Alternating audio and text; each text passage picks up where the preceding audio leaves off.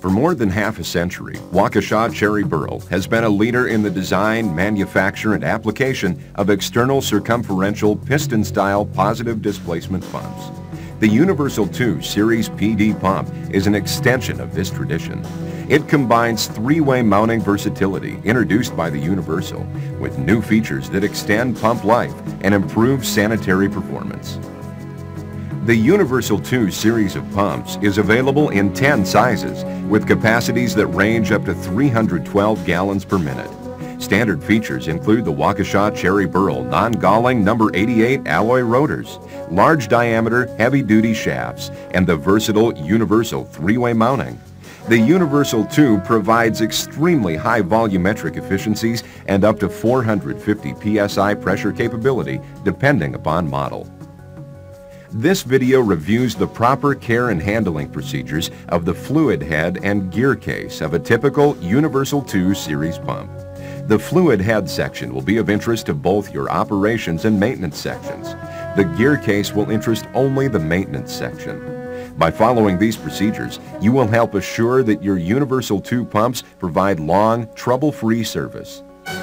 Before beginning to disassemble the pump, check that you have all required replacement O-rings and that the O-ring material is appropriate for the product to be pumped. Maintaining the popular Universal 2 paint pump, for example, which is especially designed to handle auto and truck solvent and water-based paint products, is virtually no different than the standard Universal 2, except that O-rings are Calres or PTFE encapsulated and sealants are silicone-free. You'll see these installed in the course of the video. In addition to having proper O-rings on hand, you may need replacement grease seals, oil seals, new bearings, and lubricants. If the pump is worn or damaged and you are facing pump overhaul, you may need new rotors, shafts, and shims.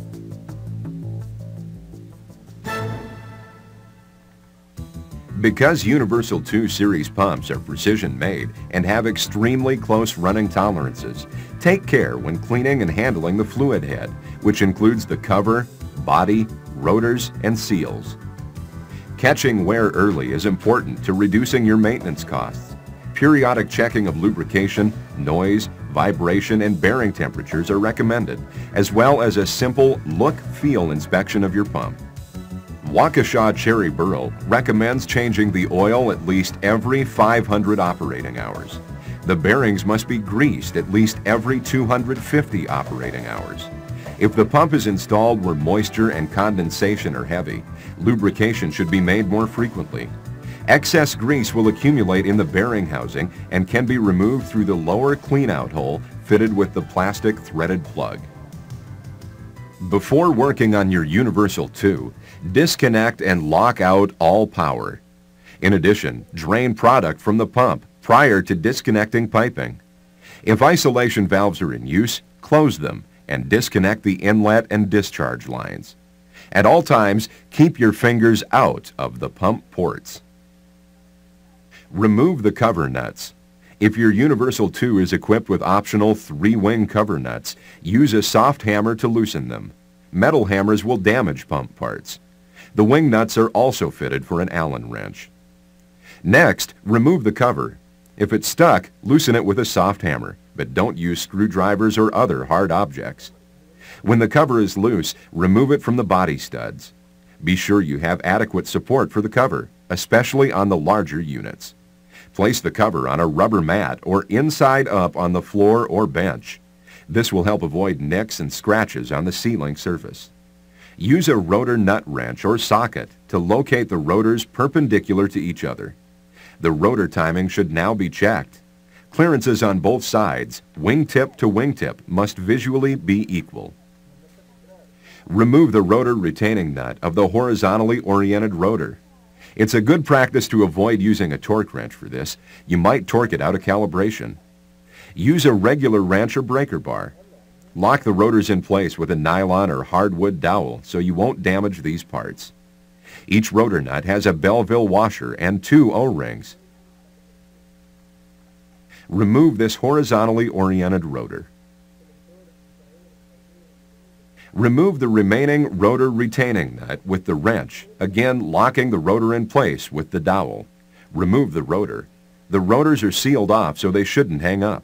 But if they do, here are 3 handy ways to unstick them.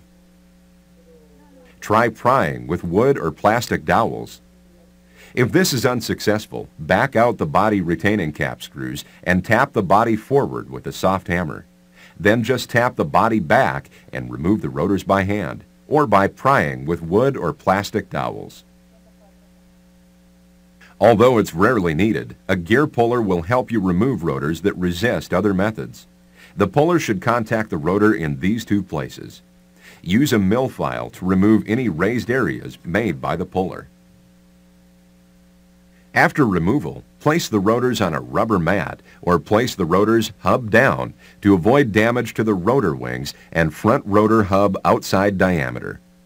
Remove and discard the rotor hub O-ring and rotor nut O-rings. If the body retaining cap screws have not been removed yet, remove them now. Remove the pump body by pulling it straight off the body studs. Use a soft hammer and tap on the ports if the body is stuck. Use care to take off the body straight out so you won't damage the seals. Again, place the body on a rubber mat with the mechanical seals facing up. Be careful with mechanical seals and avoid dropping them. Check the rotor wings for indications of metal-to-metal contact.